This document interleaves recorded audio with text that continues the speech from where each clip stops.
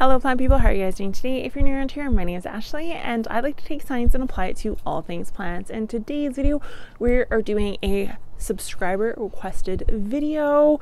Actually, one of probably the most loyal subscribers on the channel, so that's why they get a video, but requesting exactly how to bring outdoor plants inside. Now, this isn't specific to just houseplants who want to now transition indoors. This goes for vegetables such as peppers, tomatoes, coleus, decorative plants, you name it. But first, check this out. I designed this. So this is my harvest t-shirt. I had this idea that I wanted to do like a harvest one. So we have like our microscope, beakers, our harvest. Anyways, it's super cool. It's gardening with science and it's unisex. It's a unisex. It comes past your butt. The ladies are gonna love this. And instead of one big pocket in the middle, it has two little side pockets, which is super nice because ladies know this. When you put your phone in and it sinks down here and you're walking around like this little flapping around, it's a girl thing. It's very irritating. So this is it. And yeah, anyways, it's super cute. You guys have to go check it out. I'm not going to keep it up forever. I'm probably only keep it up for like the winter-ish months because sometimes that bar thing, the store, gets too full looking and then you guys can't actually be able to make a choice. So we're going to keep this up temporarily, but it's so cute and I designed it. So go check that out. Let's get into the video. So as you can tell, my garden is done for the year. We officially got hit with some frost and everything is toast. So I'm not going to be able to really show you guys exactly what needs to be done, but I am sure as heck going to walk you through it. So ultimately, there are two ways in which you can overwinter plants indoors. Now, this is particular to herbaceous plants, not necessarily plants that need a bulb to live in. So when I say bulb, I mean things like dahlias and that sort of stuff, and I'll do a separate video on overwintering them indoors. This is huge if you're looking to make an identical clone of the parent plant. So fun fact, when we save seeds, we get a hybrid version of just whatever pollen ended up in that plant to make the offspring. But when we take cuttings or we bring that whole plant indoors, we are preserving the parent as a whole, and so therefore we are going to get the exact same characteristics from the new plant as we got from the old plant this year. So when we're doing this, there are two main methods. The first method would be bringing the entire plant indoors, and this is only going to work for some select types, and the second version is going to be taking cuttings.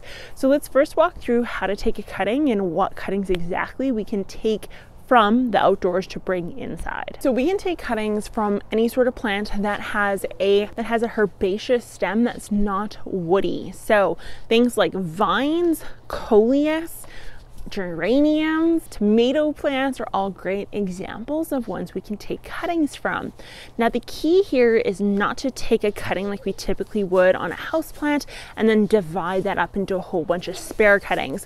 What we actually want to do is just take the cuttings from the apical meristem. The reason for this is because there's a ton of hormones up in that stem, which means we can ultimately get those roots and just transplanting in general or rooting in general to happen much quicker.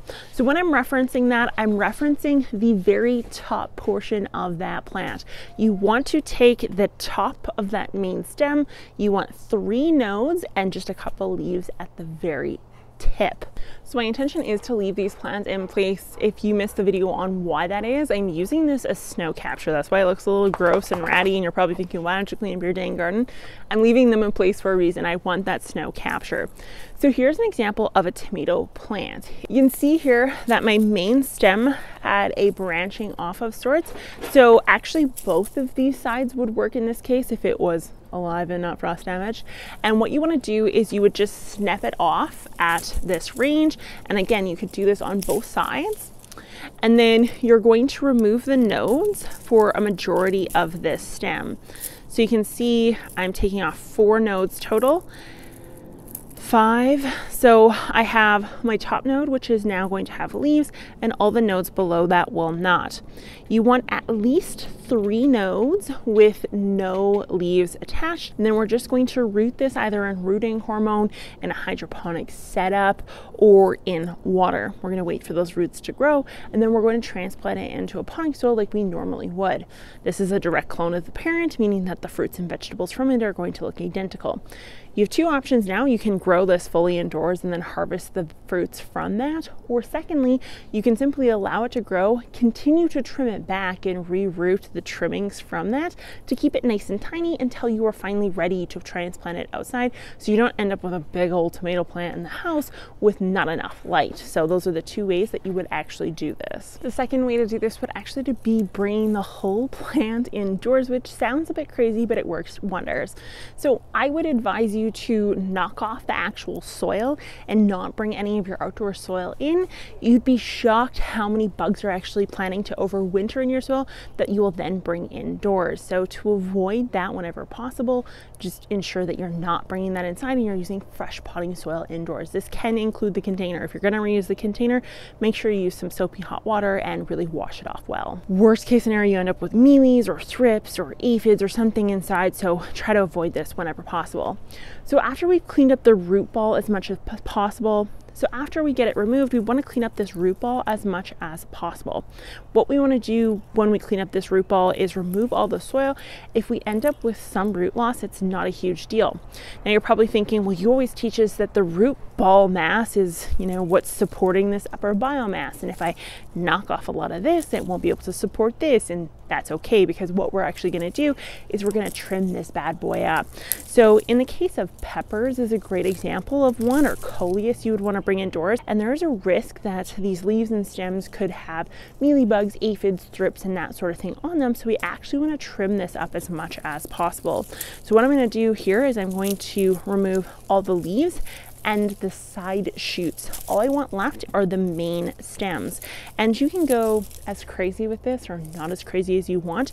If you're a nervous Nettie about, trimming the actual plant up, don't stress out too much by removing everything. Just remove what you're comfortable with and then leave the rest behind. But remember, Nature Task says you can take off up to 30% of the plant and actually not compromise growth, and in this case we want to compromise the growth a little bit, so we're going to trim this bad boy up. So this is all I have left of that initial plant. Is I have my main stem, which actually is starting to get a little bit of a woody bark to it, and then I have my 2 sides.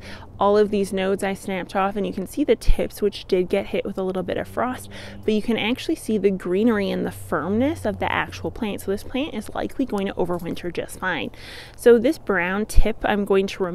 So my tip that's no longer brown is about 3 nodes down, and so I'm going to actually just cut it off at the 4th one. And I mean, if you don't have nails, obviously use shears, which I have, so I don't know why I'm not using them. Okay, so we're going to trim this up. And the key here is we want to remove as much as possible. The plant is starting to slow down and kind of go into dormancy. And so to just really make sure that it survives and adjusts to, different lighting conditions, we want to remove those leaves as much as possible. So now I kind of have this bare stem looking root thing. I can actually plant this again in clean potting soil, clean container, put it under a grow light, and it will begin to sprout leaves sooner rather than later. And voila, I have a jalapeno plant that's been overwintered now, I think twice. And every year it comes back bigger and bigger, like a little bush. So that would be the second way to do this. This is probably the more riskier of the 2 when it comes to potential pests and death, because there's a lot of manipulation going on with the plant, but ultimately some plants will do better with this than others. I find that anything that is more on the herbaceous side and doesn't have the woody type stems to it, like a pepper plant, don't do as well with this, and they do better with the clipping version. But so that's maybe something you want to take into consideration when choosing what plants to do this. But you can definitely overwinter a pepper plant indoors. I'm gonna plant him up, and I'll give you guys an update in a few months as to how he's doing. If you guys enjoyed this video, video, be sure to give it a thumbs up, hit that subscribe button, and let me know in the comments down below what plants you overwinter and why. I know some of you do like more houseplant begonias and that sort of thing, and then others do the food. So I'd be interested to know. One guy to follow is the Mighty Mustache. He actually overwinters some pepper plants downstairs in his basement. Good friend of mine, so go check him out.